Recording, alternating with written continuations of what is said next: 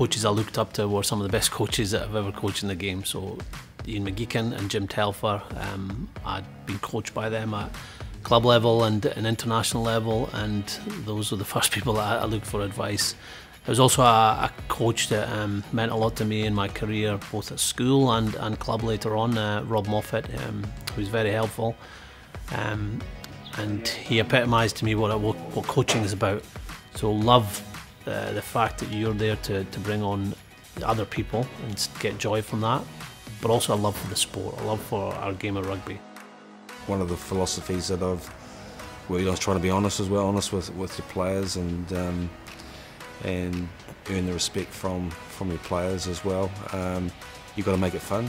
You've got to players, and training sessions tend to be hard, but trying to make them enjoyable and to have some fun and to keep developing as a coach, to keep learning. And I'm learning all the time. There's lots of things about the game that I still don't know, but being prepared to be open-minded and learn as much as you can, that makes a big difference.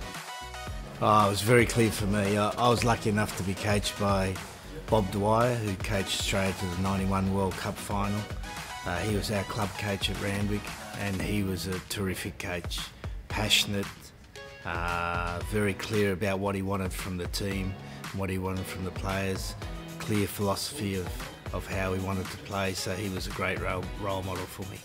I think you have to be curious, you have to want to always look for something that's better than what you're doing, but also at the same time have some clear principles you operate under, and if you stick to that, you'll have a great coaching career. I think as a coach you've got to keep challenging yourself to learn, because I think if you stand still you'll get run over. If you can instill ambition in others, then that's your best opportunity to be successful as a coach. It's give them the confidence to be ambitious, give them the confidence to express themselves as players and to connect up well as a playing group.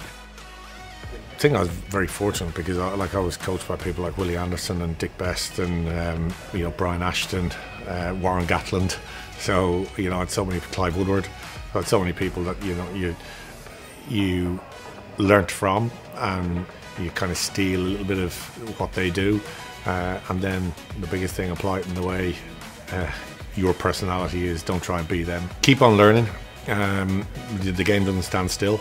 You have to keep on looking out and meeting people and learning, whether it be within the sport or outside of the sport, and be yourself. And the third bit, always remember you are your players. You don't deliver for yourself, you deliver for your players.